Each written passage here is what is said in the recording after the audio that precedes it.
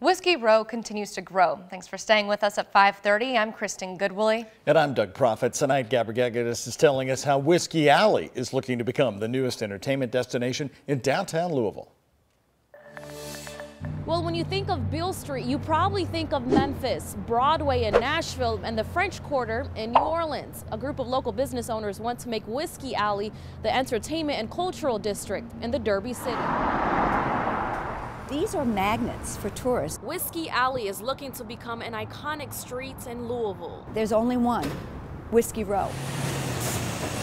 Victorian-era buildings. We have authentic history right here. Hoping to decorate what would become a popular nightlife scene along Washington Street between 1st and 2nd. We're planning to install new poles so that we can put up speakers and lights all along the block. Co-developer of Whiskey Row, Val Jones, says Whiskey Alley will be a place where you can find live music and entertainment. You'll have a feeling of there being a lit ceiling.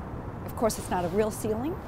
It'll be open air, but you'll have this sense of place and light and activity.